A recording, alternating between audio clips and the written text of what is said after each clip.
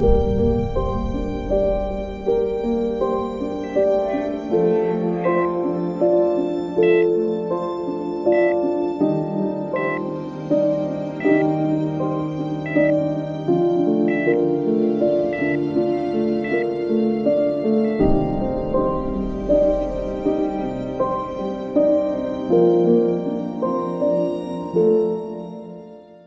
my study, we have identified that many environmental factors over time can turn on or turn off your iron-related genes inside the cells, pushing them towards becoming a cancer cells.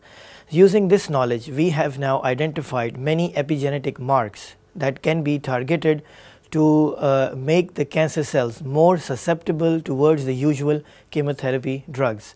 By doing this, we can improve the chemotherapy effect with less side effects and better outcome in the cancer patients.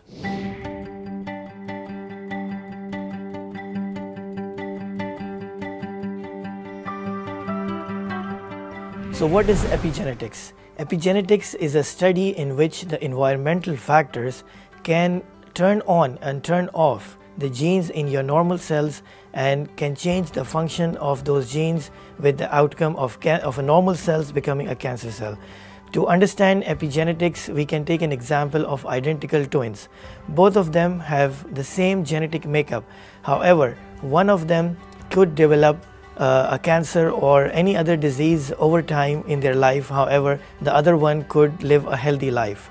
So this is the nature versus nurture, where the environmental factors can turn on or turn off the genes like a switch, and then making the normal cells towards an abnormal cells like a cancer.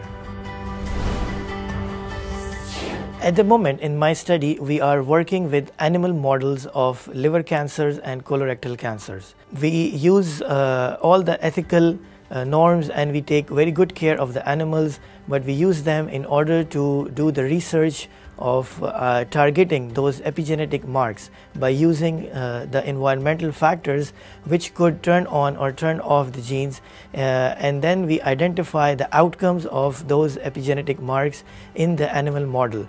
By using this model, we can get a lot of information in order to how to improve the chemotherapy treatment in the cancer patients. Here at the University of Sharjah, my team and I are working with many different models of cancer, and we are expecting that within a few years we would be able to identify a specific and novel epigenetic mark in order to use it to target and make the cancer cells more sensitive towards the chemotherapy treatment. At the same time, these epigenetic marks happens very early in the cancer formation. So we are hoping to identify a novel epigenetic mark that could be used to identify cancer patients who are at a very high risk of developing advanced disease. So we can identify them well before they reach the advanced disease stage and start the treatment very early in order to improve the outcome of the cancer patient. In this field of cancer research, what we do is we work towards finding ways to improve patient's life and to save the life of cancer patients. And this is what makes me passionate about my research here at the University of Sharjah.